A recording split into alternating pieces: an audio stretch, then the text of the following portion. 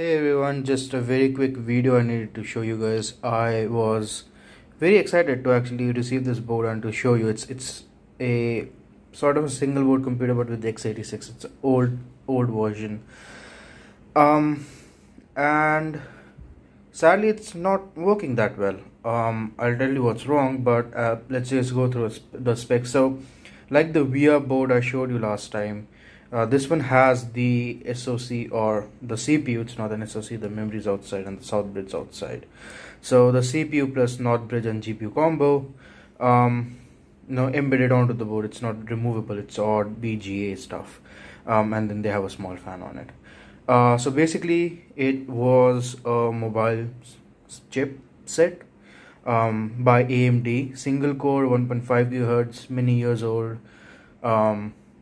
From the era where UEFI BIOSes existed, but they needed a 32-bit bootloader to even boot a 64-bit kernel, stuff like that, and Windows specific stuff. You can boot Linux in legacy mode, but in UEFI only very recently did like distros like Fedora have started supporting 32-bit to 64-bit kernel switchover.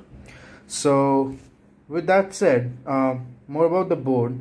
Again, 1.5 GHz single core AMD Hudson E240. Not so fast, faster than the VR1, of course, anything faster than that chip, but not really super fast. And this one actually has a pretty decent GPU inbuilt, very much comparable to today's Intel HD GPUs, so it is technically an APU of that time. It has the Intel HD 6310 inbuilt, and I have the Intel HD 6450 right here with me. So just a smaller brother to this one. Has a VGA, HDMI, awesome stuff. Your mouse and keyboard, the PS2 type. USB gigabit Ethernet, and the headphone audio stuff.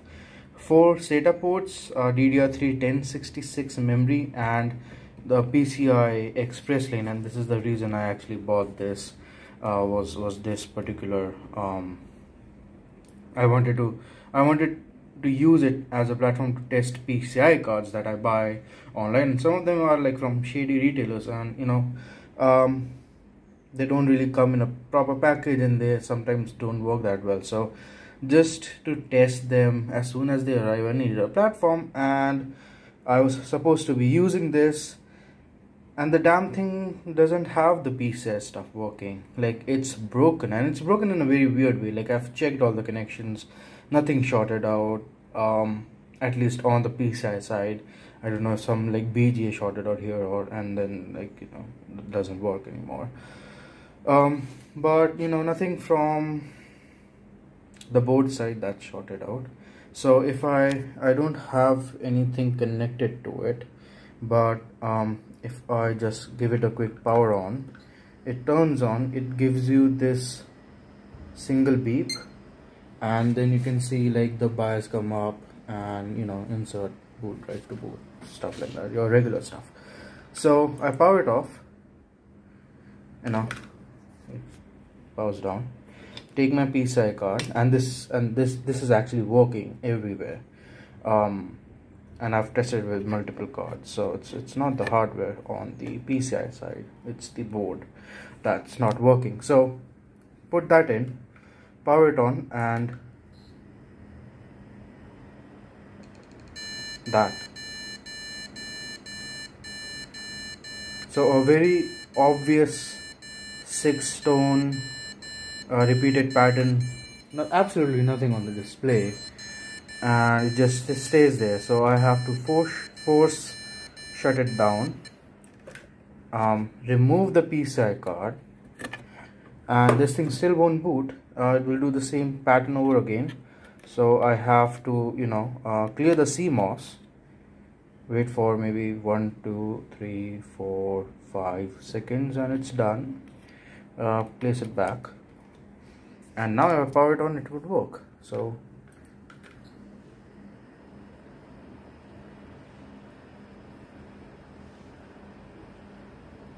Wait for it. There you go. Boots up. Now, for any reason, if you think it's the fault of the PCI card, that the card is wrong, even if I plug in this, which is basically just converting focus, yeah, so it's basically just converting PCI to USB 3 pinout for the expansion. Like, it's not an actual USB 3, like there's no active chip on there, so just using the physical wires and the USB 3 port to do PCI stuff, and then you have an expansion port that gives you like an external PCI thing. So hardware that came from the mining world. If you plug this in, it only does enough for the board to detect that there's a PCI pin, PCI thing installed. And the way the board does that is that there's a PCI Sense 1, or like it's called the PCI, it's either PCI Sense or something else. Like, there are two Sense ones, the Sense 1 and Sense 2. So the Sense 1 is pulled to ground, the Sense 2 is connected over a pull-up resistor to the actual PCI hub, or the PCI controller. And when you plug something in, it will detect that it's there. It will detect what length it is, because you have a PCI Sense 1 at 1x, 4x, or so 1x, 2x, 4x, 8x, and 16x. So it can detect what length it is, and it also detects if the entire card is actually plugged in properly. Otherwise, it won't activate the PCI hardware. So if I just turn it off there, and all this does right now, without anything attached to the USB port, without the expansion port, let me show that as well for clarity. So you get this expansion board, and just the USB 3 is just being used as to carry the PCI signals. That's all.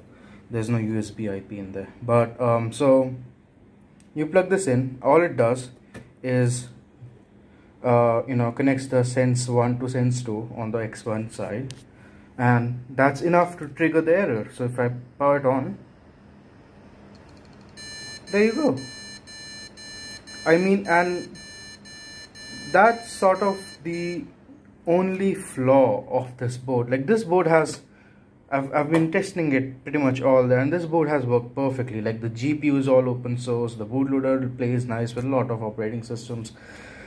The RAM passed mem test pretty well, and other things like that. Everything else works. There's the only problem, and the only reason I wanted this board was to test the PCI, and that is the thing that's dead. So yeah, I sadly have to give it away. Otherwise, it was a pretty decent board, especially if you want to do like DOS and maybe just command line Linux stuff, run a couple of small servers kind of thing, get have your own Git cloud, stuff like that. Pretty decent board, old but decent still, but the problem is some of them are just RMA parts that are being resold. Sadly, this was, I guess, one of them. And yeah, I tried updating the BIOS. It was already on the latest BIOS version, but I reflashed it anyways, just sort of, hey, maybe it needs reflashing. But yeah, sadly did not work as I expected. I was excited to remove all the heat sinks, so we show you the silicon, but cannot do that right now. It's going away tomorrow. But I will be having a new board, same embedded style, a bit more modern, with a bit more legacy support as well, some more special features, so that should be interesting. And hope to see you all in the next one. Bye.